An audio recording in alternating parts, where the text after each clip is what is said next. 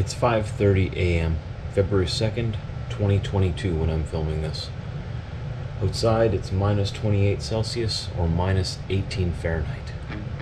It's time to start the day.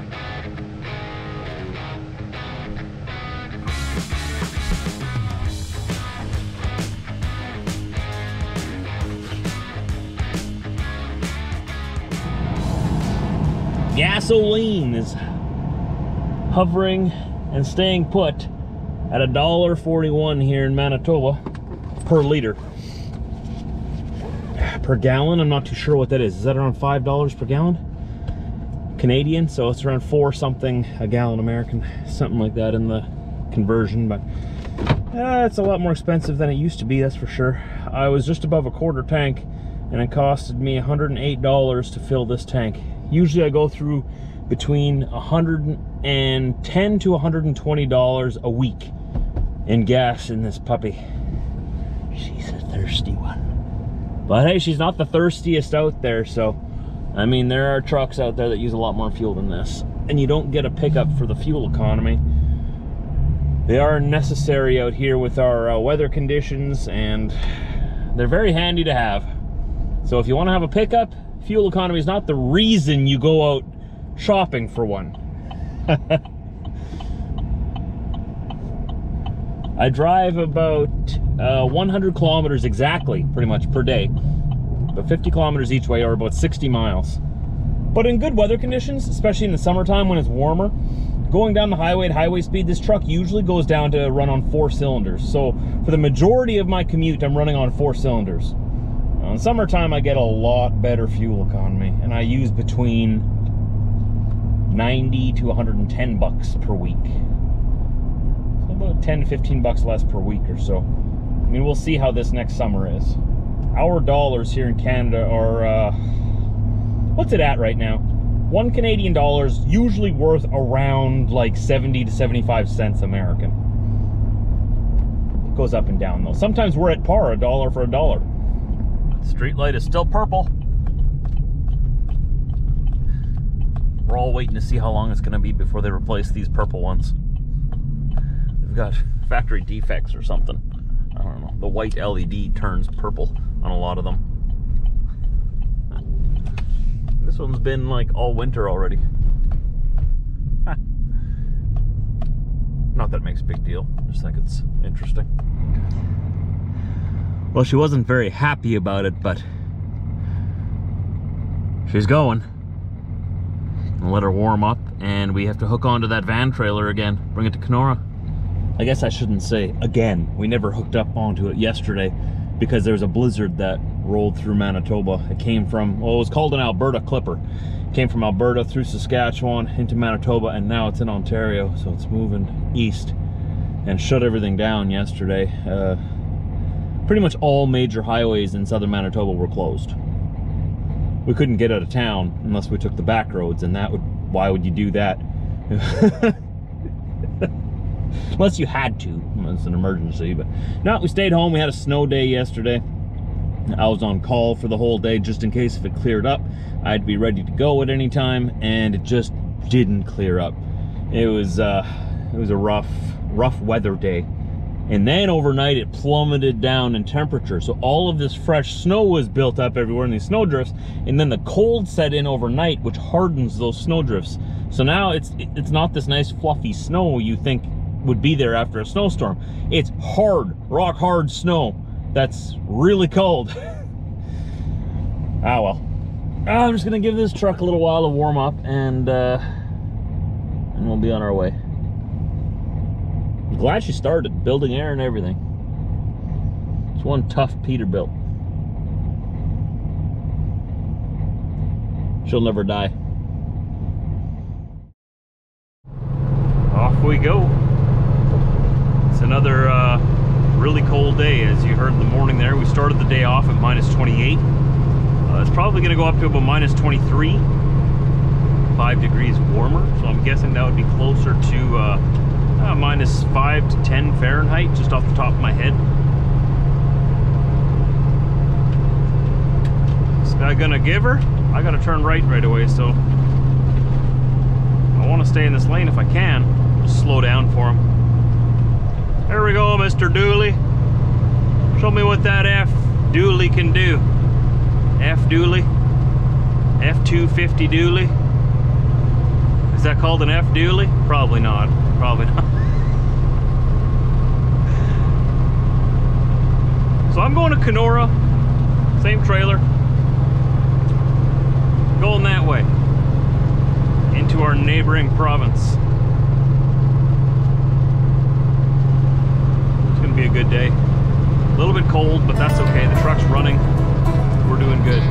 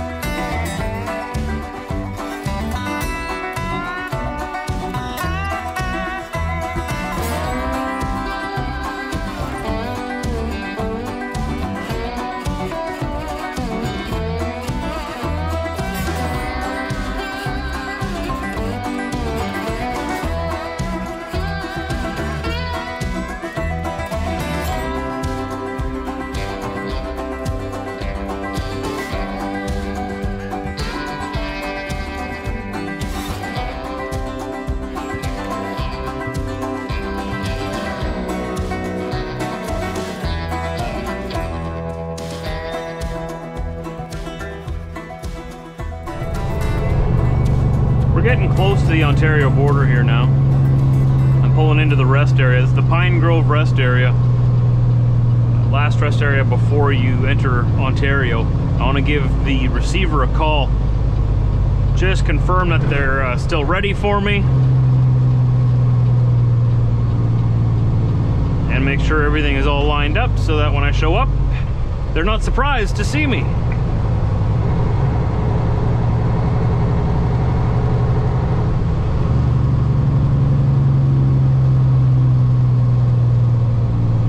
Trucks in here already. Oh, 1, 2, 3, oh, just 4. It's not that big of a rest area, so it fills up real quick. I'm gonna pull off to the right here, right behind that truck, make my phone calls, and then I know I don't have to wonder all the way there. Are they still ready for me? Is everything good? I like to confirm it, you know, and I wasn't able to reach them this morning before I left.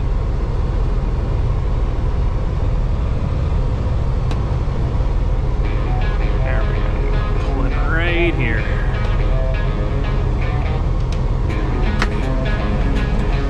Okay.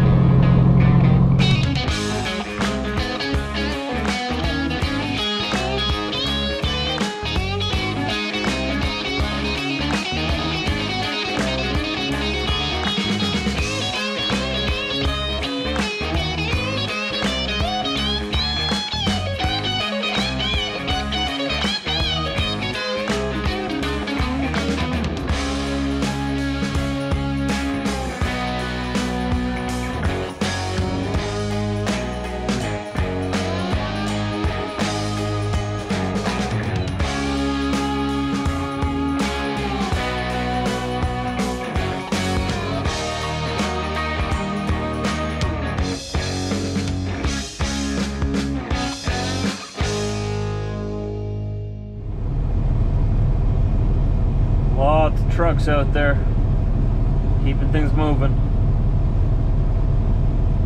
I'm at the Manitoba-Ontario border, headed back to Manitoba already. They got me unloaded. This is the first real chance I've gotten to be able to pull in somewhere and make sure that the trailer's empty, because I had to get out of their yard. They closed up my doors and they needed me out of their area there right away. So I said, okay, I'll just go down the street and I'll stop and I'll be able to, you know, sweep out the trailer, do whatever. There was nowhere to stop. Everything was jam-packed, full of trucks everywhere. So I had to come all the way down here, a half hour down the road to Kenora.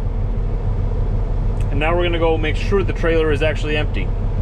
It's gonna be awkward if it's not, because then I'm gonna have to go all the way back to Kenora and be like, dude, you didn't get it all. Oh, here comes the OPP. Everybody smile, act on your best behavior, act natural, okay?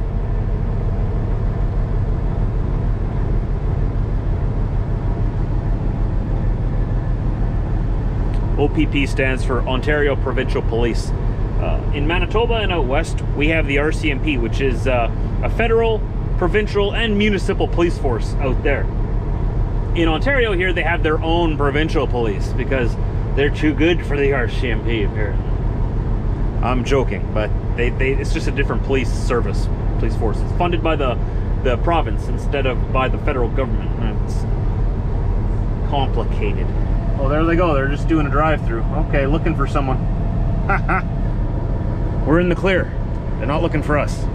Good. Okay, let's go check out our trailer. We should have been... Oh. So we had this big old box behind us all day. It's been following me everywhere. It's kind of annoying, but it is what it is. I don't mind being followed. It's following me really close. Okay, 1 second.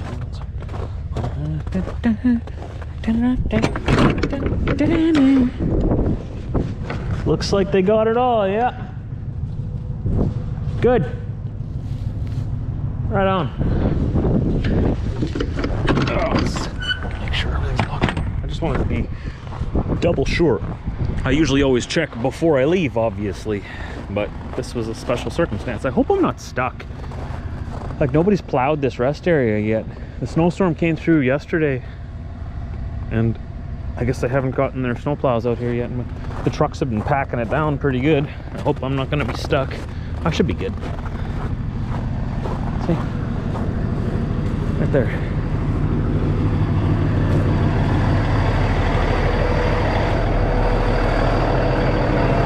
Whew, it's a cold one out today. Got the grill all closed up.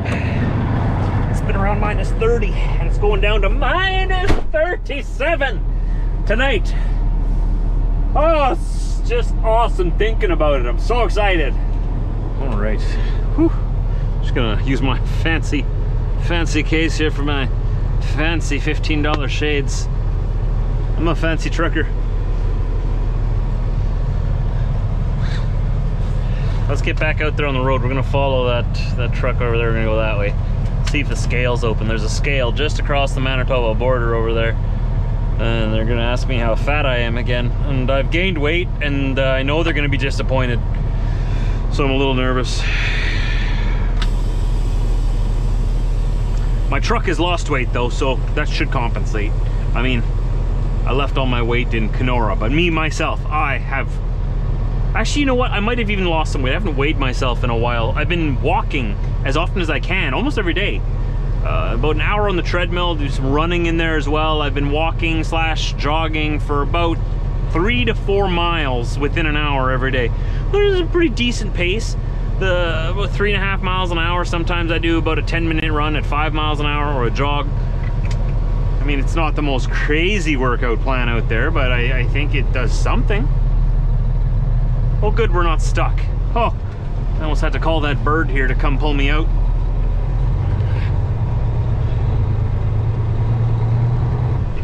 There we go. These are the bathrooms they offer the truck drivers. Like, I'm thankful that they offer bathrooms, but come on. Come on. Unless if we're allowed to go in there, but I think that place is closed right now ever since the pandemic hit. I I think they closed that thing down. That's sort of like a little tourist center. You can learn about Ontario. Stuff like that, pretty sure. I don't know, something goofy like that. It's been closed forever. Maybe they open it up, what do I know? I really don't know much. That's why I keep reminding everybody, I don't know everything. I talk like I do sometimes, but really I don't know a lot of things. There's so much to know, how can I know everything? But I do know a lot of it. One day I'll know everything. Is that guy turning in here? He's turning in here, isn't he? I put that sign right in my way so I can't see anything. Okay, alright. Oh no, the scale must be open. That truck driver's flashing his lights over there already. Why would you be warning us that the scale's open? We're gonna figure it out in 2 minutes when we go down the road. Watch, he's gonna flash his brights at me.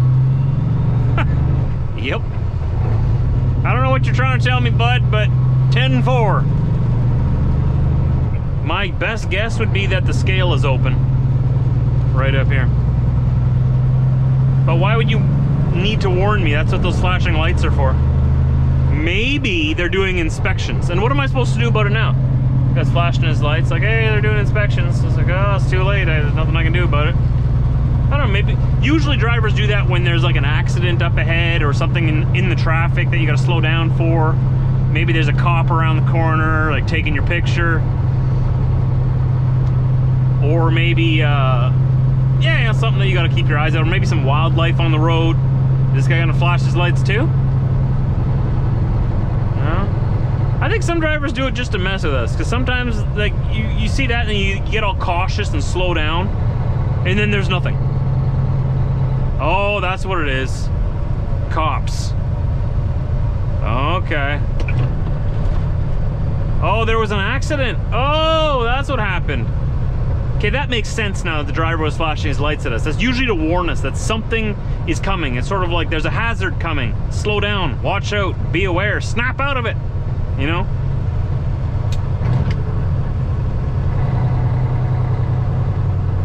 Shoot, that must have just happened recently. Because that wasn't there when we went that way a few hours ago.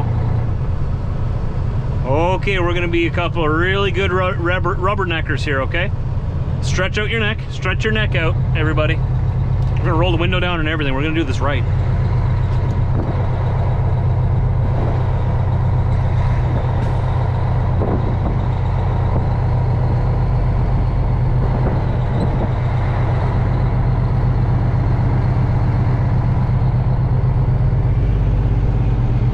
Poor guy. I was gonna do the joke, hey, you can't park there, bud. But last time I did that, people said that was mean. I thought it was funny. I didn't want to be mean this time, so I didn't say it, okay? You're welcome. But good news for us, the scale's closed. How did that happen? How did that happen? This lane is dry. Clear and dry. How did you end up over there in the median?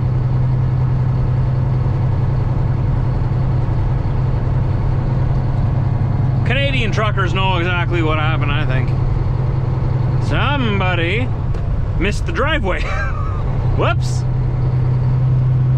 Or you weren't paying attention. One of those. But at least the police are there to check on them and we know they're okay.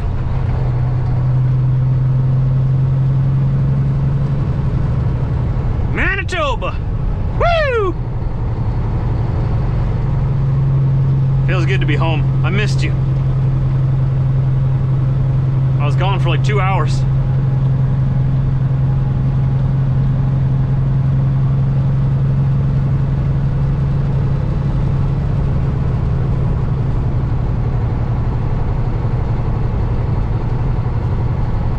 Nice little scenic section. This is a protected land. This is a protected area. It's a national, or no, provincial park. This is West Hawk Lake here, and there's Falcon Lake just a little ways down the road too. A lot of cabins out here. There's a lot of people with a lot of money that have their summer houses out here on the lakes. A lot of hockey players, a lot of NHL players, a lot A lot of people who must do something different than me, because I can't afford a cabin out here. But I bet you something. I bet you I enjoy doing my job more than they enjoy doing theirs. At least I have fun every day.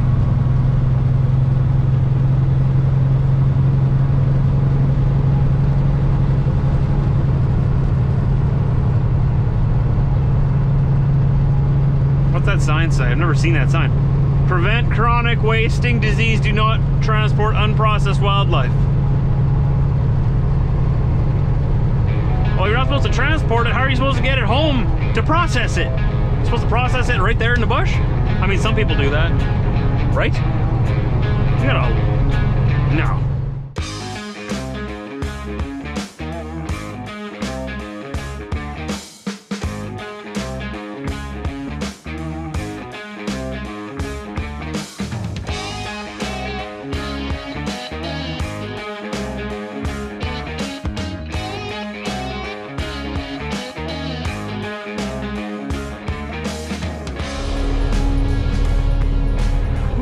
Petro Pass is really busy. It's supposed to drop down really cold tonight, and everybody wants fuel.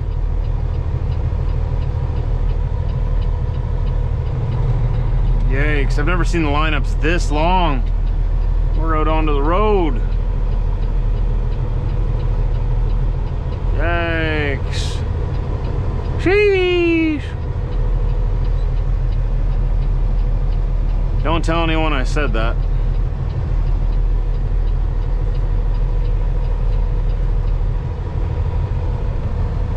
Yeah, well, I guess we're all just hanging out here now. Wow, look at all these trucks. 1, 2, 3, 4, 5, 6, 7, 8, 9, 10, 11. 11 trucks. Looks like a lot more though, eh? Yikes.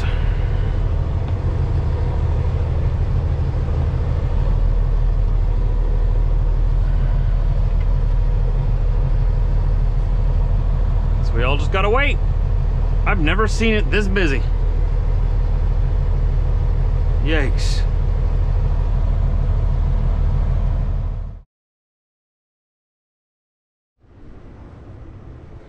Oh, Joe.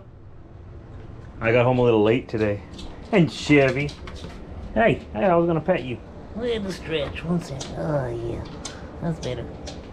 Man, we got back in the supper time already, eh? Got back a little later than usual. Oh, it's 20 to 8. I just showered. And, it's about time to go to bed almost. 8 o'clock's my bedtime. Though I very, very rarely ever actually get to bed at 8 o'clock, but that is my bedtime. Temperature tonight is supposed to drop down to minus 37. I think I've mentioned that already. So we'll see where things are at in the morning. When I get up at 5 in the morning, it's supposed to be a balmy minus 37. Wind chill is probably going to be down around minus 50. Who knows? I don't think my block heater's working in my pickup truck, so we'll see what happens. Thanks for watching today, everybody. It was a fun run to Kenora. We're going to do it again tomorrow, except doing something different. We're grabbing a flatbed. We're going to drag an empty flatbed out to Kenora, and we're going to grab something and put something on it and tie it down and bring it back. I might have to tarp it in the cold. So please, come join me tomorrow. Subscribe on the channel here. Come keep me warm. Come keep me company. I'll see you then.